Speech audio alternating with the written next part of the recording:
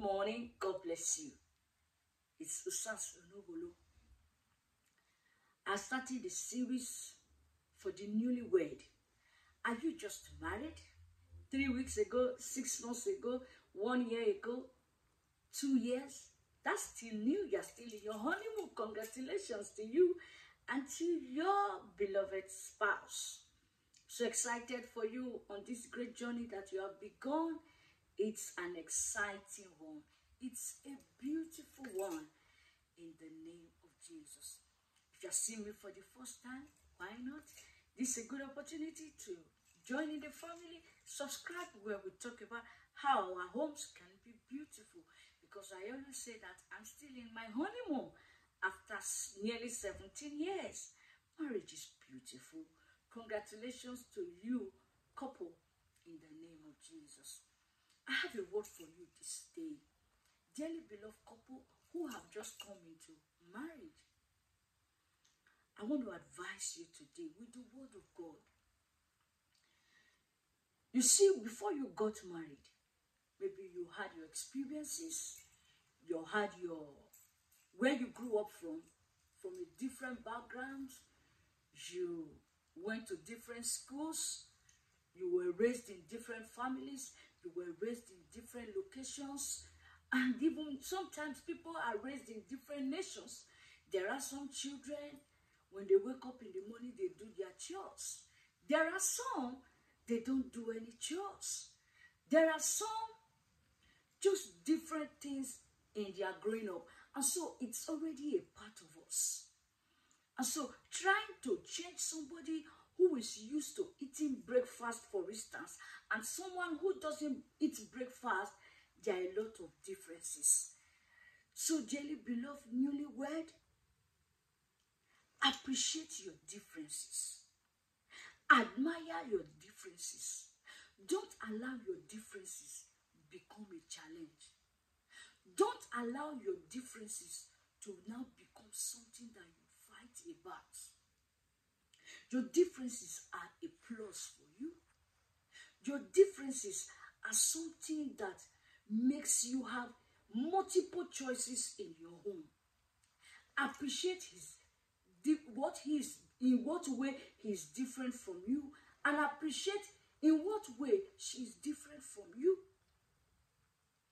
Don't fight about it. Don't argue about it.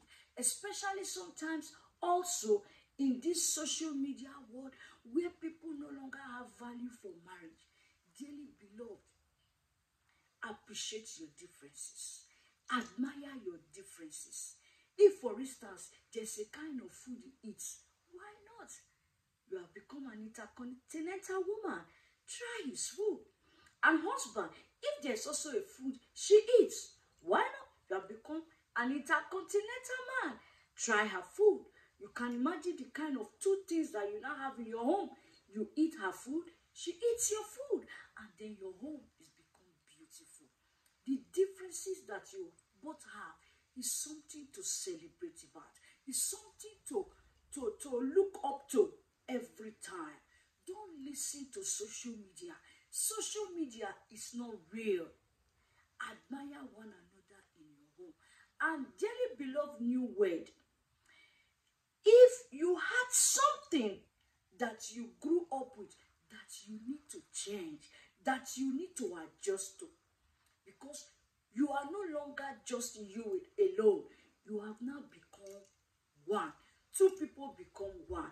And my anchor scriptures today is the 2 will become one. You have to make him happy. You have to make her happy. And if you have this kind of thing in your mind, whatever he does, if he does anything I don't like, this is how I will respond. No, don't prepare your mind because of what has happened in the past, because of the people you have heard their stories, or something that you have prepared your mind. This is how you would attack it. No, dearly beloved new couple, learn to accept one another. Love one another. Celebrate your differences just as you have come together. Don't bring a third party. Settle your differences within yourself. Love yourself within yourself. Admire yourself within yourself. Don't think that it is greener on the other side, especially for those who were in a relationship that didn't work, and then you are wishing that that one would have been better. Dearly beloved, I tell you the gospel truth, it is not going to be better. For this one that you are with, celebrate one another, love one another, admire one another. And one of the things I have said today, celebrate your differences. Don't throw it in the bin. Celebrate it. It's a plus for you. It's something to be admired. Dearly beloved, newlywed, congratulations.